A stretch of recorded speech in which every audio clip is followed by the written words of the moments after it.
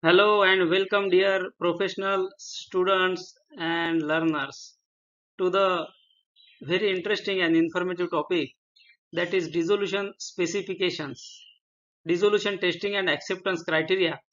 It is a part 2 for the dissolution specification video, and in this video, we are going to learn mainly the specification at 45 minutes and the best practices for setting the dissolution specifications.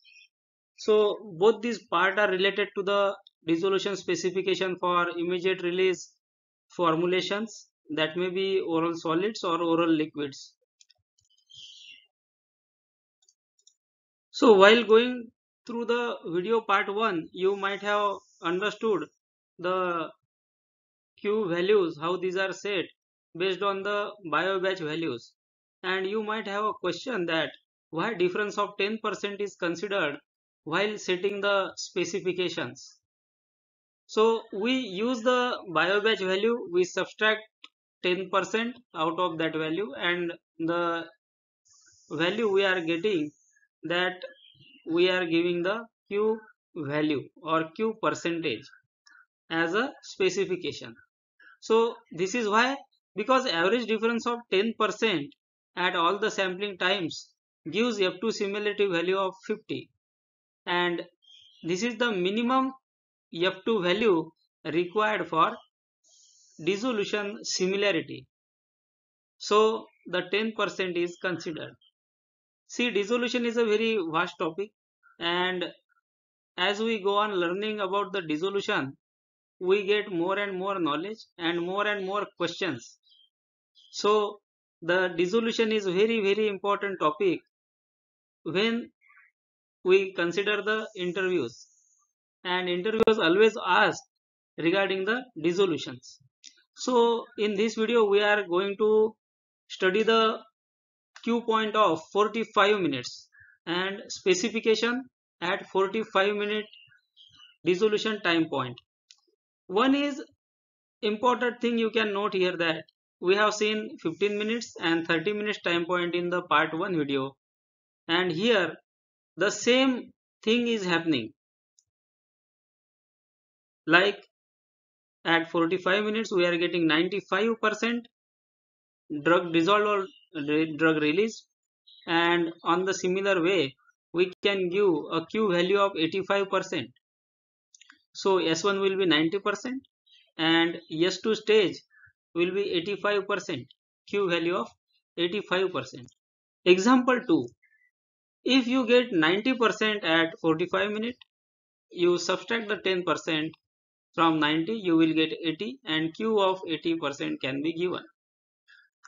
Similarly, if you get the value of 85%, you will get Q value of 75%, and this might be the last condition, as 15 minutes, 30 minutes and 45 minutes are the main time points accepted by the regulatory authorities, and if 85% is not achieved, then we have to go for the 2-point dissolution specification.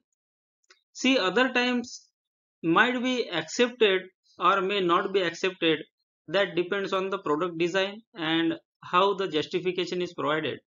Like some products are approved on the basis of 20 minutes time point. So this varies by case basis, and while developing a product we should follow the guidelines only. See example 3, you got 82% in 45 minutes. Now can you give a Q point of 72%? Should we give it? No. We can give a Q value of 75% and Q plus 5 80%. In this case, there are more chances that our dissolution will go to S2 stage. More and more batches will move to S2 stage if we give the dissolution limit of 75% Q. and some of the batches may go to S3 stage, because this is somewhat tightened criteria considered for the specification for the product.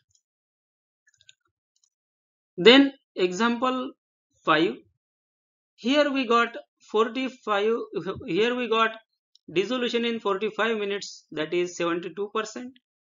So now if we subtract the 10%, we get 62%, and Q of 60 can be given. Then in 90 minutes we got 94%. So here comes the requirement of 2-point dissolution. See, generally the dissolution goes to 45 minutes for the drugs which are less soluble, or where the formulation is very slowly eroding, or where the drugs are very slowly dissolving. So in these cases the product goes to dissolution time point of 45 minutes and above.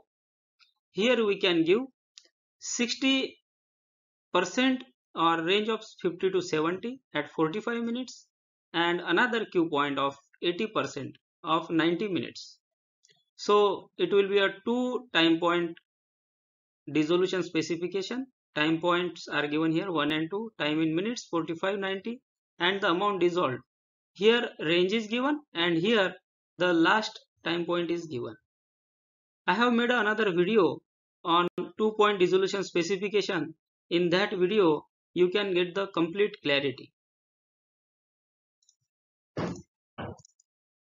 Then the best practices. This part is very important and very much valuable part of this video.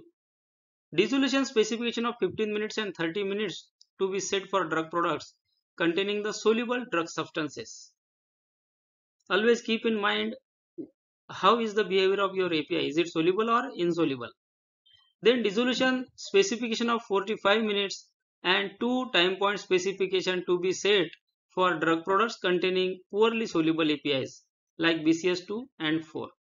Then always we have to consider average, minimum, maximum and percent RSD for 12 units data, and also consider S1, S2 stage dissolution possibility. Always you have to set dissolution as per the S2 stage, that is second stage dissolution on 12 units. Dissolution specification to be evaluated critically for combination products like bilayer tablets or other products which contain the different APIs and with 2 different layers and API with different release profiles. Dissolution conditions should always be standard as per the regulatory requirements. We should not use higher amount of surfactants at higher RPMs or higher volumes. So always go for the standard dissolution conditions. Then dissolution is rapid or very rapid. This is very important. Is it rapid or very rapid? We have to check. Always consider dissolution of biobatch with all the strength and the test product dissolution with all the strengths on 12 units. We should not set the dissolution criteria or specification based on the single strength. We have to consider the data of all the strengths. Then consider profile of reference product of all the strengths. Reference product of all the strengths, biobatch and other strength of the test products are required to be considered.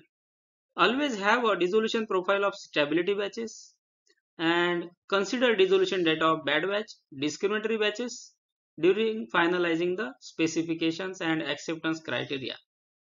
Then always check and consider the would-be regulatory queries and always have a backup plan as well. Whatever the regulatory queries are there, we have to consider them and we have to make the dissolution specification as per those would be possible queries.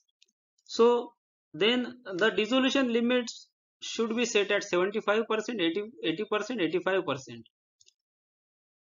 And other specifications are not given like 77% or similar. The values nearer to 75%, 80% and 85% are required to be set. So if you are getting a Q value of 77%, set it near set it 75 because it is nearer to 75% and not 80, as it is not nearer to 80 but it is nearer to 75. For example, it is 77% Q. Then set it 75. The time points other than 15, 30, 45 minutes may be given, like 20 minutes, to have a good biorelevance or to prove discrimination. But this is case by case basis. 20 minutes also is possible and that can be given. And the criteria will be same. The specification should not be much relaxed and it should not be also much tightened that your all the batches will go to S3. So specific understanding should be there while setting the acceptance criteria. For example, the dissolution is 95% at 15 minutes and the specification is given as Q point of not less than 80% at 45 minutes. So there is no discrimination in this type of acceptance criteria, and agency will tell to tighten the specification limits. Biobatch data and stability data on tail units must be considered while setting the dissolution limits. The specification should be such that discrimination power can be proved. Otherwise, if you set the relaxed specification, you will not be able to prove the discrimination of your dissolution method or test conditions. The monograph availability of the product is always required to be checked before setting the specification. Then BCS class of the drug substance and the disintegration time of the drug product should be kept in mind. Then in summary, we have learned and we have talked on the different approaches for setting the acceptance criteria and specification for dissolution for the immediate release formulations. So mainly we have discussed 15 minutes, 30 minutes, 45 minutes, and what if we cannot get the dissolution in 15 minutes? We have to go for 2-point dissolution. So I think this information is valuable to you, and keep watching the videos, like, share and subscribe to this channel. Share these videos to your colleagues and friends so that they will get the clear understanding. For making these presentations and videos, I have referred US FDA, FIP, EMA guidelines and the USP chapters.